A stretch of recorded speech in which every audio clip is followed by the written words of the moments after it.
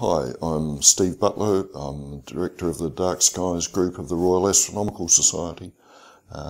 Been living in Invercargill and trying to change lighting right across the country if we can.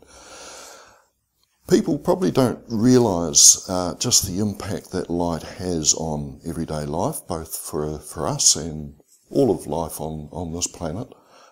We have daily cycles, seasonal cycles, the lunar cycle, and each of these cycles plays a big part in reproduction, migratory patterns for birds and other animals. And we're now going through quite a major change in the lighting industry, and that's the introduction of LEDs.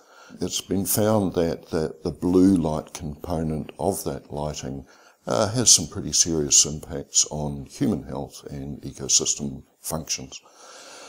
So we're lobbying various organisations to try and reduce the blue component of lighting in particular.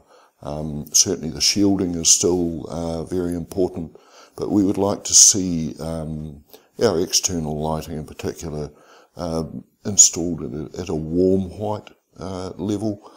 The scope of lighting in major cities has the ability to wipe out populations, as has occurred already in Britain, where bat species have disappeared, moths, other insects.